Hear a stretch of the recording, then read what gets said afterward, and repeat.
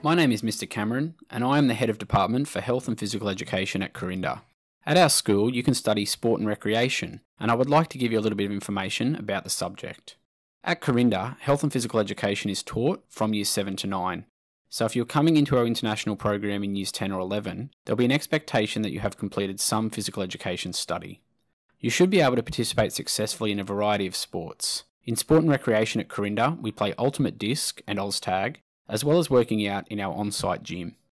By year 11, you should have some experience playing a number of sports. You should also understand a little about refereeing, coaching, or tournament organisation for these sports. In our Senior Sport and Recreation course, you'll be assessed both practically and theoretically. You will need to be able to complete some written assessment items, as well as being marked practically as a player, coach, and referee. We have lots of visitors to our school, and you will have the opportunity to meet and interact with other international as well as Australian students who enjoy sport and physical activity. We have a number of sporting carnivals throughout the year, including swimming, cross-country and athletics. We have many sporting teams at our school, including netball, football, volleyball, touch football, tennis, basketball, cricket and Australian rules football. We encourage you to participate in as many sporting opportunities as possible and meet as many new friends as you can.